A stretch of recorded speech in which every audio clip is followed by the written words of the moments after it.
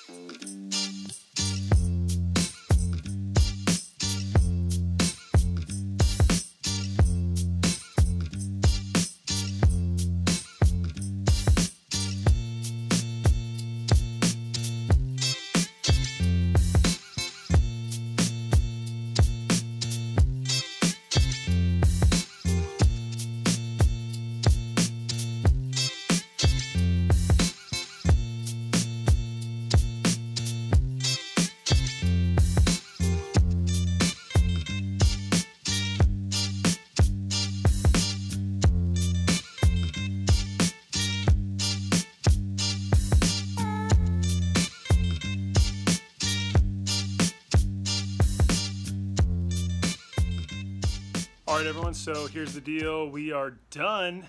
Everything is off the van, and you guys saw the real color of it. It's actually silver gray.